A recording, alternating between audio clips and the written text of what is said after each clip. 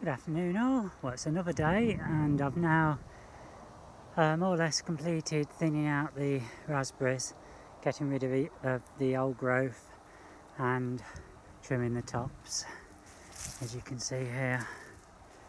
So that's my 4 rows of raspberries.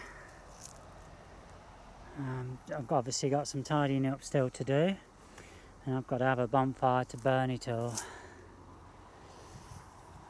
I'm going to have a drink in a minute. I think to be honest with you, I've had enough for today. It's really warm. I might just have time to get the tomatoes up here because they've got blight. They need to all come out. The next job, I'm not sure when it will be because forecast rain for tomorrow and Friday, will be to do the loganberries. All this dead stuff here, all this brown wood needs to all come off, and the fresh growth which I've tucked at the top needs to be re-threaded through here.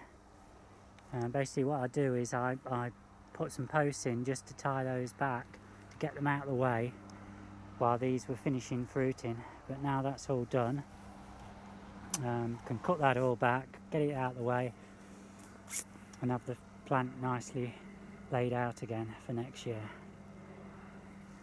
Oh, it really is hot. I'm really looking forward for a drink.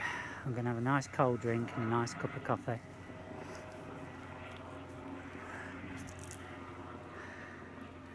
See all the leaves where I've been carrying it all down to the bottom there.